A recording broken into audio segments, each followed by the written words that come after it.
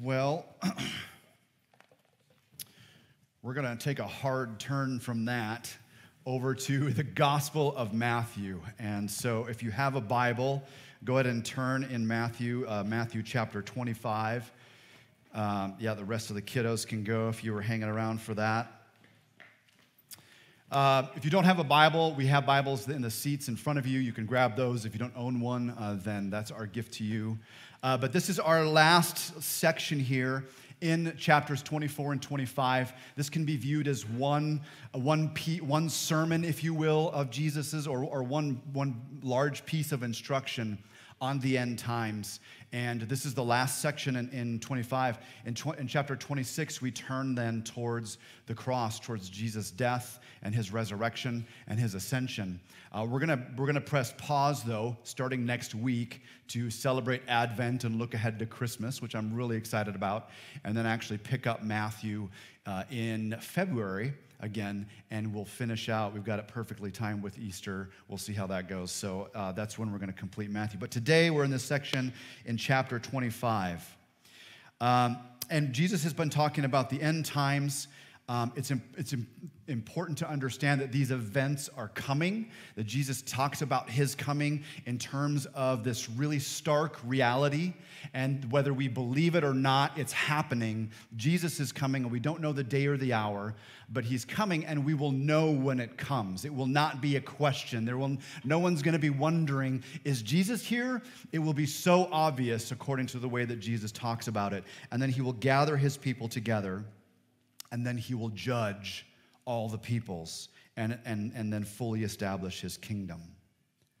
And so we aren't in control of any of these circumstances. That's where we're heading. It's coming, and we aren't in control of them, but we are invited into these things. We are invited into the event of Christ's coming. A few weeks ago, we talked about the fact that we need to live as though that is our day. As Christians, as followers of Jesus, that's not someone else's day. We need to live today as though that day is coming, because it is, and we're invited into that. And so today I want to talk about, as we've been looking at this and as Jesus has been talking about this invitation into a response. We need to respond to Jesus' words. We need to respond to this invitation to come to him and to trust in him and look ahead to that day. But that response comes with a responsibility. Years and years and years ago, Shannon and I met in a ministry called Covenant Players. It's a traveling drama ministry. It sounds as awesome. Was as awesome as it sounds.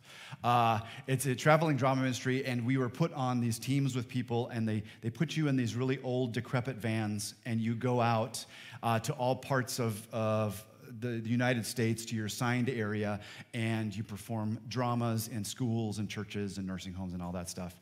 And so we drove from LA to Pennsylvania in like 48 hours or something, like nonstop, just eating cup of noodles along the way at gas stations and stuff. And I have to admit, I was young at the time. I was 19, and my experience with road trips up until that point was you sleep. You sleep so that it goes by faster, and you wake up to eat. And so that's what I did. I joined this drama ministry, and Shannon tells it a little differently. She's a little less merciful towards me when she tells the story. But I was a complete idiot, just slept the whole way, and I would only wake up to eat and then go back to sleep. And certainly, and she says now, like, who is this guy? He's just this total loser, freeloader. And I was behaving that way. I had responded to this concept of getting into a van and going on with this ministry to go out and do these things, but I hadn't taken any responsibility from the get-go. There was no sense of responsibility that I needed to be part of this team, and in that case, be a part of getting to where we were going. There was no responsibility. And that's what we're going to be looking at today. Jesus continues to talk about this sense of responsibility that we have as Christians. The Christian life isn't about just kind of getting in the van and going to sleep, so to speak, and just sort of waiting around to go to heaven one day. That's not what this Christian life is about or for. It's about stepping into, not just in response, and praying a prayer and saying, yes, I believe in Jesus, all those things are critical and very important. There's now a responsibility that we, the people of God, have towards one another and towards the world around us. So let's read this. There are sections in Scripture that when you read them, you're like, oh man, that's like a warm hug. This is so fuzzy and it just makes me just feel great. This isn't one of those sections. So I'm just going to read the whole thing, verses 31 to 46, and then we'll go from there. Jesus says, when the Son of Man comes in his glory and all the angels with him, then he will sit on his glorious throne. Before him will be gathered all the nations, and he will separate people one from another, as a shepherd separates the sheep from the goats. And he will place the sheep on his right, but the goats on the left. Then the king will say to those on his right, come, you who are blessed by my Father, inherit the kingdom prepared for you from the foundation of the world. For I was hungry, and you gave me food. I was thirsty, and you gave me drink. I was a stranger, and you welcomed me. I was naked, and you clothed me. I was sick, and you visited me. I was in prison, and you came to me. Then the righteous will answer him, saying, Lord, when did we see you hungry and feed you, or thirsty and give you a drink? And when did we see you a stranger and welcome you, or naked and clothe you? And when did we see you sick or in prison and visit you? And the king will answer them, truly I say to you, as you did it to one of the least of these my brothers, you did it to me. Then he will say to those on his left, depart from me, you cursed, into the eternal fire, prepared for the devil and his angels. For I was hungry, and you gave me no food. I was thirsty, and you gave me no drink. I was a stranger, and you did not welcome me, naked, and you did not clothe me, sick and in prison, and you did not visit me. Then they also will answer, saying, Lord, when did we see you hungry or thirsty or a stranger or naked or sick or in prison, and did not minister to you? Then he will answer them, saying, truly I say to you, as you did not do it to one of the least of these, you did not do it to me. And these will go away into eternal punishment, but the righteous into eternal life. I feel like I need to pray. Lord, I pray that you'd lead us in this time together. This is not light reading. These are heavy things for many of us to hear and to even wrap our minds around. I pray that your Spirit would lead us. I pray that you would guide us in truth, Lord. I pray, Lord, that you would stir in us a desire to know more and to want more and to know you more, not just have information, but to know you more. And I pray, God, that you would convict us, but that you would also encourage our hearts here this morning. We pray these things in Jesus' name. Amen. A couple things I just want to look at here, and you guys need to know, like some of you might be a little frustrated here today because there is so much going on in this passage. We're not going to be able to hit it all or touch it all. I might kind of skim the surface of some things and then go a little bit deeper into some other things. But my hope is that this maybe even stirs up some study for you, and you want to do some further things and conversation. I'd love to talk with any of you about these things in depth. But I want to look at just some of the things of what's going on here, just sort of identifying, kind of stating the obvious a little bit. Let's talk about the event, just the event of what Jesus is describing here. We've had three parables that have led up to this section here. We've had the parable of the servant.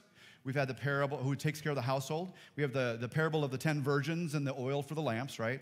And then we have the parable of the talents, the three different people whose master gave them different talents, and then they came back and had to give an account for those things. So three parables that really have to do with the response that we as the people of God, as disciples of Christ, need to have when it comes to the end times and how we are to live in responsibility towards those things. This is not a parable. This is not one of those things. Although Jesus does use an example or uses an illustration, he's talking about actual events here. This is not a story that he's telling to communicate an important truth. He's talking about actual future events. And central to this scene is Jesus. Jesus is central, and he's called a ton of things in this passage. Like, it's really packed. Up until this point, Jesus has been a little bit veiled about his identity at some points. Like, he talks a lot about himself as the Son of Man, as he does here, and we've sort of addressed what that is and what that means. Son of Man is this prophetic title that we see in Daniel, but it's also this way that he just liked to associate himself with mankind for whom he came to give himself, right? So Son of Man, but we're introduced to Jesus as King, as Lord, like these really, really, really big titles, and he's on the throne where the king belongs. He's on the throne, and he's holding court on his throne. And he's gathered all of the angels and all of the nations, just like New York's hottest club. Everyone will be there. All of the angels, all of the nations are gathered together for this one huge event where Jesus is on his throne, and the occasion is final judgment. That's what the king does. That's what the king gets to do. In any kind of monarchy, we know that the king or the queen has final say. They're the one who have rightful place to the throne. They can make laws, they can disband laws, and they judge, either rightly or wrongly. And yet what we know here is that Jesus is the righteous judge. And there's two groups of people that are gathered here. There's the sheep and the goats. This is the illustration that Jesus gives us. There's the sheep on one hand, on the right hand, and the goats are on the left. There's the blessed and the cursed. There's the righteous over on this side. Those are the sheep. Those are the blessed. And Jesus is he's kind of borrowing from a real common thing that people back then would have seen. As a shepherd would come back into the fold for the evening, he would separate the goats from the sheep. I'm not entirely sure why they would do that. Maybe there's some quick little Google search that can be done to figure that out, but that's what would happen. And so Jesus is using this really common image, like, yeah, there's a separation of sheep and goats. And so Jesus says, just like that, that's the illustration, just like that, he is going to sit on his throne and separate the two groups of people. I think it's important to note that at the end of all things, when Jesus comes to judge all people, there will only be two groups: the blessed and the cursed, the sheep and the goats. There's not a third, there's not a fourth. There's two groups of people. And with that judgment that Jesus casts, there are two destinations. One is eternal life, and one is eternal punishment. What we call heaven and hell. Jesus talks about it in terms of his Father's kingdom. When he speaks to the blessed, to the sheep, he says, enter into, he invites them in, come into my Father's kingdom that he's prepared since the beginning of time. And yet there's also a place prepared that Jesus refers to as hell, Gehenna. It's this place of outer darkness. It's a place that's described here using fire, and I don't know if that's metaphorical. Even if it is metaphorical, it's metaphorical for something really terrible. It is a place that is away from the presence of God and is described here as an eternal punishment. It's something awful.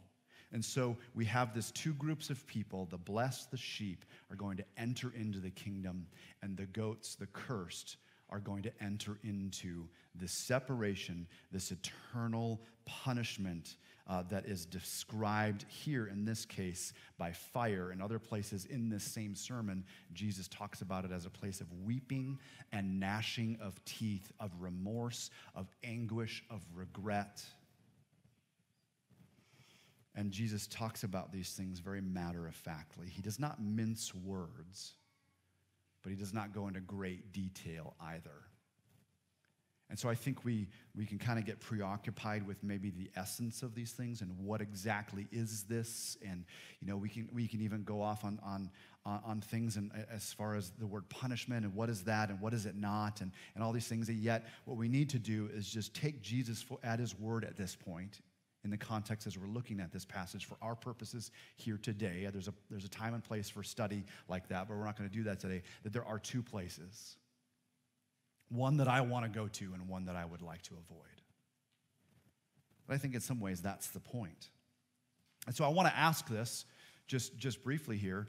I don't know about you. When I read this passage, it's kind of freaky. Like there's this sense of like, that's scary. I don't want to go to that place that's destined for the goats. How can I make sure that I'm in this group that's on the right hand of Jesus and not in this group? Because I want to enter into this blessedness and this kingdom. I don't want to enter into what is being described by fire and weeping and gnashing of teeth as eternal punishment. Is fear of hell a good reason to trust in Jesus? You think about that? Maybe you've grown up in the church and you remember putting your faith in Jesus because you were afraid of punishment. You were afraid of this thing that Jesus talks about as this place that's away from God. And so we put our trust in Jesus. Is fear of hell a good reason to go, you know what? I want to be in that group, so I'm going to go ahead and believe that Jesus died and rose again. I think the answer is no and yes. I think it's both. And it really is determined by how it is that you approach this reality. Fear can move us. Fear does move, and it's actually a really good motivator. When our kids were really little, we were hiking up in Sedona, and Jesse is just a daredevil. He has he just always has been this way, and he was really small, and he took off on us and ran over just full speed over to this cliff. And I freaked out, right? Because you're just imagining your kid just not stopping and just running over the cliff. So in fear, my senses kicked in. I was like, whoa, Jesse, stop. And I ran over and I grabbed him. That's a good thing. Like there are times where fear motivates us to protect, to make sure that things are right and whole, right? However, we can't live there. So in a circumstance like that, I couldn't live the rest of the hike just holding Jesse and just looking around, making sure that he's not going to hurt himself everywhere. We don't live in fear, but I do think that there is an aspect of fear that is motivating. And again, if you're prone to anxiety and fear, you're not meant to live there. So I do think there is a place here for us to read this and go, that's scary. I don't want to be in that group. Jesus, I want to follow you and put my faith and trust in you. I think that's fear that pushes us towards the positive, although we don't live there. Because the Bible says that we no longer have that spirit of fear in us through Christ Jesus. We have the spirit of life that has cast out that need for fear. So if there's this fear that moves you to want to at least know more about Jesus and to even begin to wade into maybe believing this reality of these two groups of people and these two destinations, I would say that's a good thing, but I would say don't live there. You don't need to stay in that fear if you discover the truth of Christ and put your faith in him. Fear must give way to love.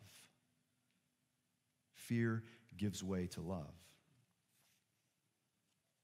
I think Jesus is saying here that this day of judgment is coming, and we will find ourselves in one of these two groups. See, on the other hand, we don't want to be just rejecting of any kind of negative feelings or attitudes that we become passive about our faith, that we become lazy about it and use the grace of God to excuse our sin and our rebellion and our passivity. Paul says to work out our salvation with this fear and trembling, that there's this wrestling. And I will say, as I've gotten older, as I've gotten to know Christ more and I've gotten to know his word more, there's this wrestling with, man, I want to live in a way that honors God, and ultimately I want to be in that group. I want to be among the sheep, not the goats. We need to wrestle with these things, and I think Jesus invites us into responding so that we would take on a sense of responsibility. And I hear this, and that's my first thought is, I want to be among the sheep. So, How do I make sure I'm among the sheep? And so Jesus, then we have this separation. Jesus separates the sheep and the goats. And my question is, what is it that makes these two groups of people so different from one another? What makes them so different? And if you read this passage real quickly, it almost sounds like what makes them different. It really, actually really sounds like what makes them different is what they did, right? The sheep, they took care of the needy, and the goats ignored the needy. Ipso facto, right?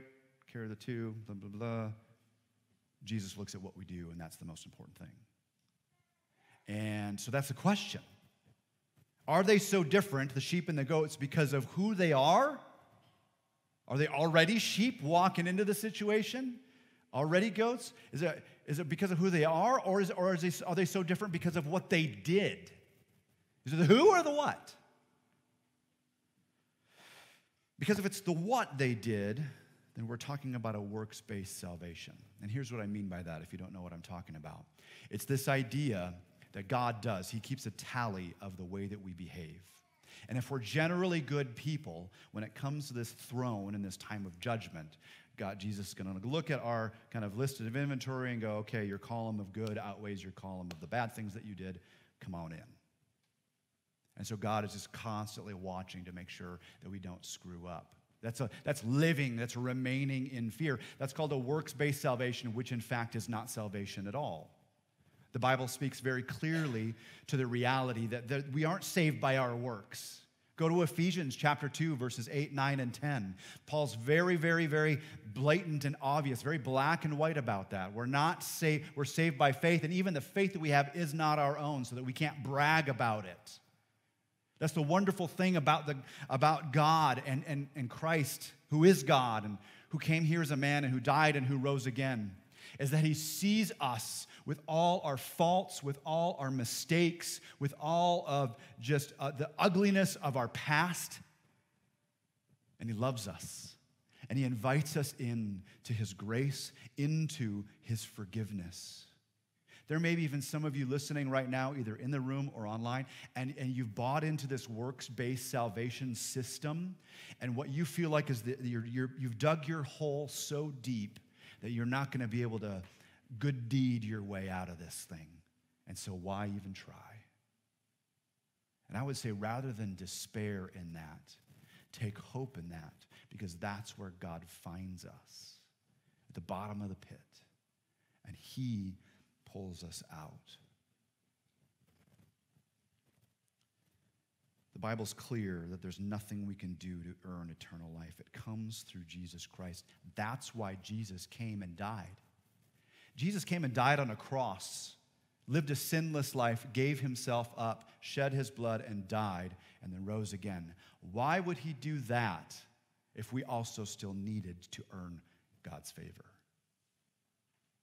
The Bible says that Christ did that he did what we could not do so that we could enter into the rest that God has for us through Christ.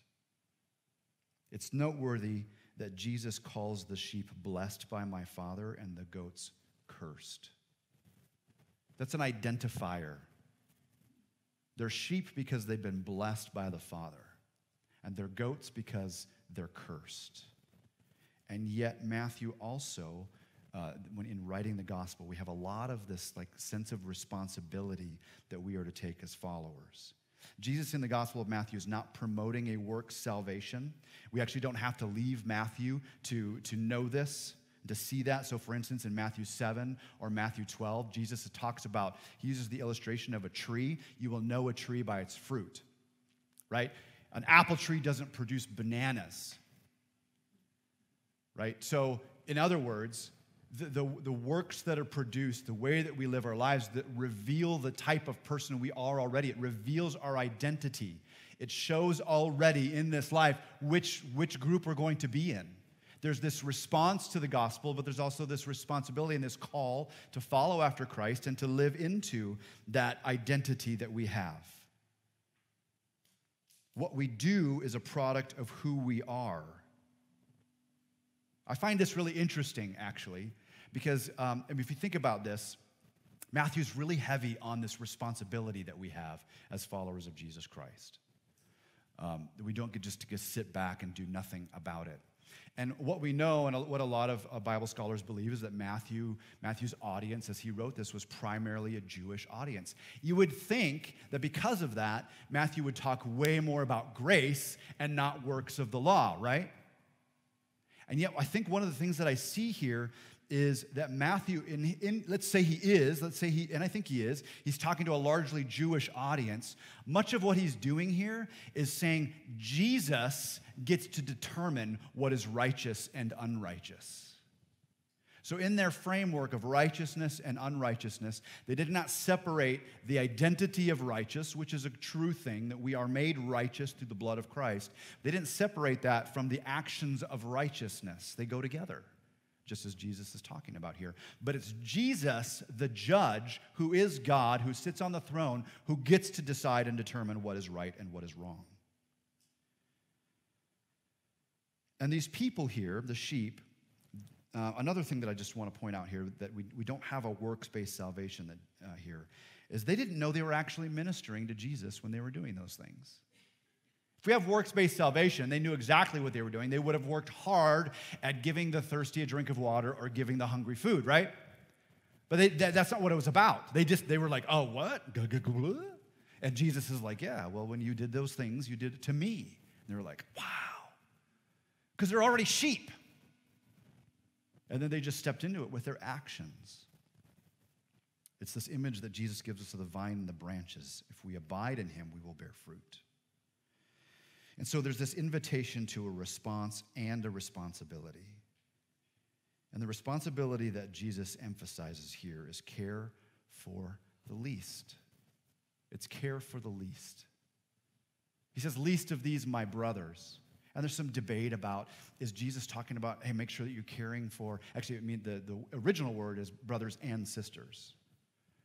And is Jesus saying, okay, we got to make sure that we're caring for other Christians? He could very well be saying that. And yet there's also this other side that says, well, but we're also to love our neighbor, and perhaps Jesus is associating with himself as a son of man, associating himself with all of humankind as this. I would say either way, we're called into loving those around us, whether they're our brothers or sisters in Christ or our neighbor who don't yet know Christ. The least, the hungry, the thirsty, the naked, the sick, the outsider, the imprisoned. Jesus giving attention to the needy, he's talking about giving attention to the needy and the need for social action that is rooted in the gospel. I'm going to step into a minefield here, if you don't mind.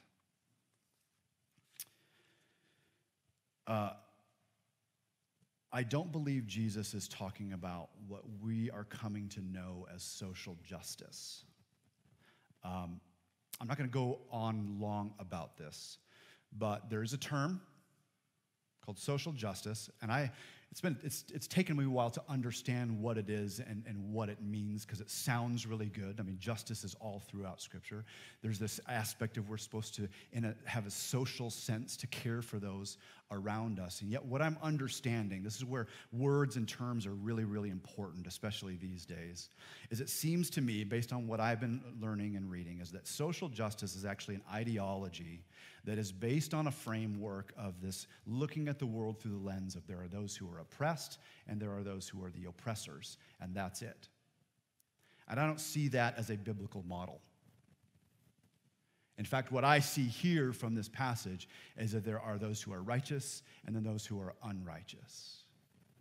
And there's a lot of problems that develop from that ideology, from that framework of believing that the world is divided into those two separate groups of people. So I'm not talking about that, and we can talk more about that. And you need to understand, too, that there are systems and ideologies all around us. There are political views and all things, and we can look at any one of them and go, hey, there's some good things contained in that, but also be critical of it and go, but that's man-made. That's not from God. There is a better way. And so what I'm all about right now in this minefield that we're all walking through is, what's the radical middle that Jesus is leading us through? We talk in these just crazy extremes and then cancel people when they're not in our camp. What's this radical way that Jesus is calling us to? And the answer is not to throw out social action. There are well-meaning Christians on both sides that are saying, oh, well, yeah, you know what? We got to be all about preaching the gospel. Like, people just need to hear that Jesus loves them and he died on a cross for them, and that they're going to hell if they don't put their faith in him. And then over here you have really well-meaning Christians going, yeah, but that sounds really impersonal and all these. We need to be about serving the least of the people in our culture and our society. We need to go out and make sure that people know the love of God by our actions and are serving them. And I would say Jesus did both. He stood in that radical middle where he preached things like hell, but he also healed the sick. And he ate with sinners. And he lived his life as a demonstration of the words that he was speaking. We need both. I believe Jesus is calling us into social action in the name of Christ, to the glory of God, with the message of the gospel, but doing so because we, the people of God, the church of God, are meant to be the new humanity, this foretaste of the group of sheep that are entering into the kingdom, blessed by our Father. We are to be blessed, not to hoard that blessing, but to share that blessing. And it comes through the spoken word, but it also comes through actions of love and caring for the least around us. I believe Jesus did both. So who are the least? Jesus sees and cares about the least, and so should we. The least are poor, they're last, they're forgotten, they bring no value, no seeming value, have nothing seemingly to give. And there's a somewhat mysterious reality that Jesus is there among the least. You almost get this sense of, like, there's almost an invitation here for us as followers of Jesus. If you're in that place where you're like, man, I just don't feel Jesus right now. I know he's real, but I don't feel near him. We are to read our Bible. We're to pray. But I think there's an invitation here even to go find Jesus among the least, among the poor. That's where he is.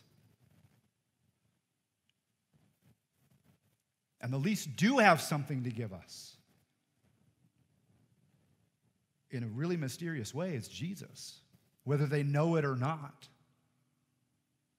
As you did to the least of these, you did it unto me. That's profound. That's something we need to wrestle with. He will lead us, Jesus will lead us to care for the needy, and it is there that we will encounter him. Jesus sees the smallest acts of kindness and compassion. So he sees the least people, and he also sees the smallest act of kindness and compassion. A bit of food, a cup of water, a shirt, a visit to the hospital or to prison. These are all really accessible things, aren't they?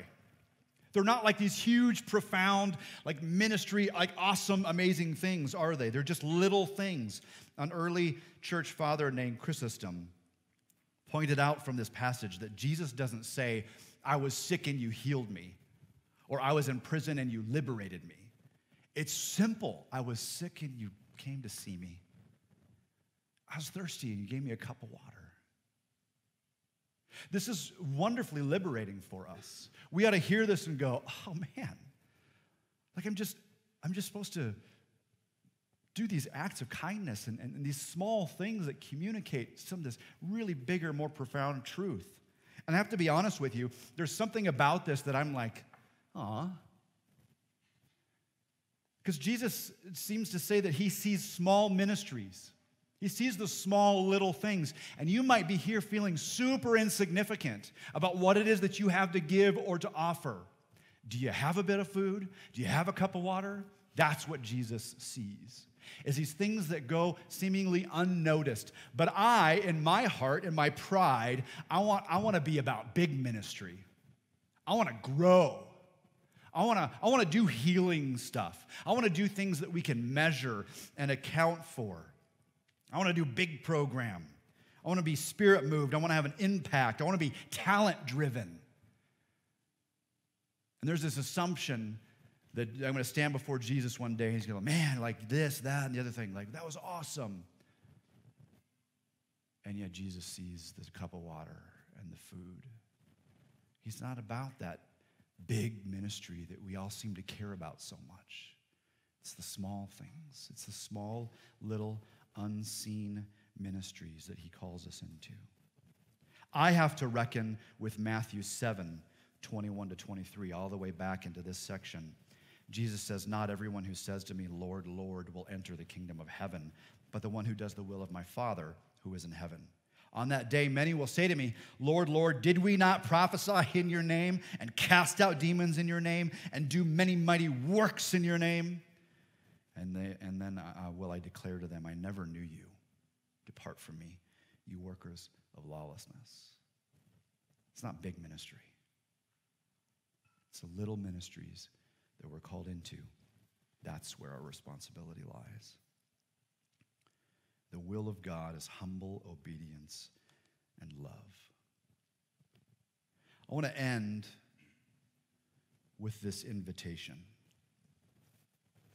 I noticed that there are 3 times in Matthew, there's 3 times only in Matthew where Jesus says, come, where there's an invitation. The first one is in Matthew 4:19. When he's calling his disciples, he says, come follow me.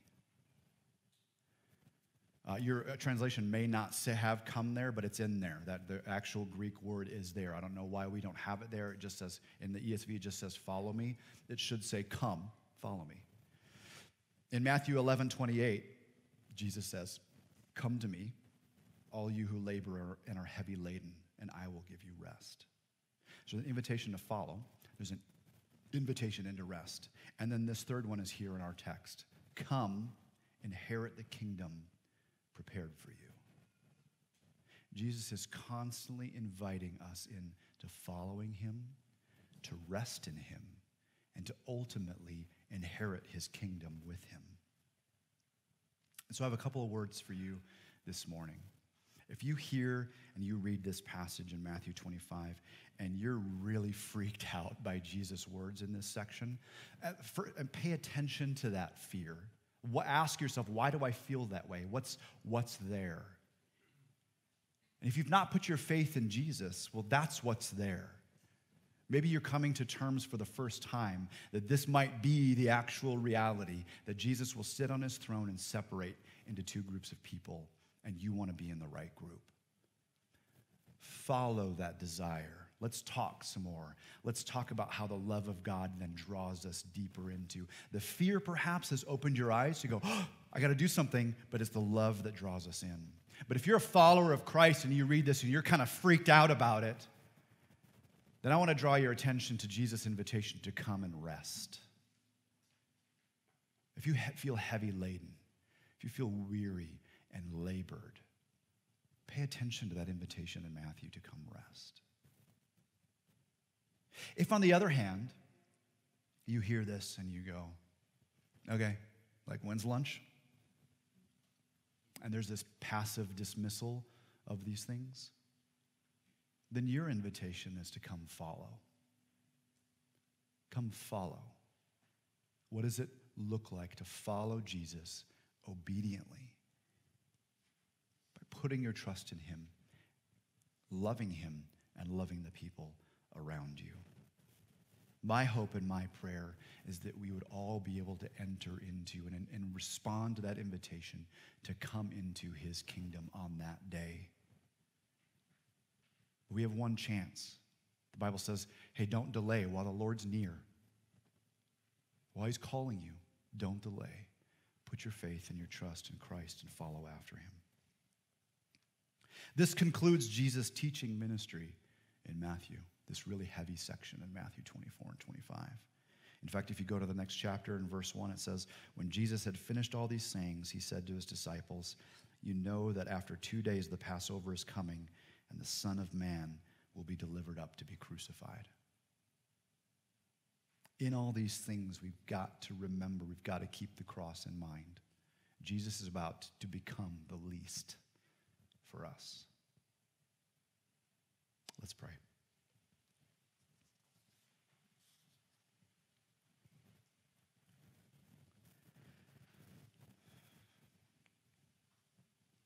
Father, I pray, Lord, I pray that in your grace and your kindness, you would just meet every one of us where we are in our hearts and minds right now. Lord, I pray that you would give us spirits that are willing to have conversation, to talk about these things, to work these things out, to understand the tensions that we live in as followers.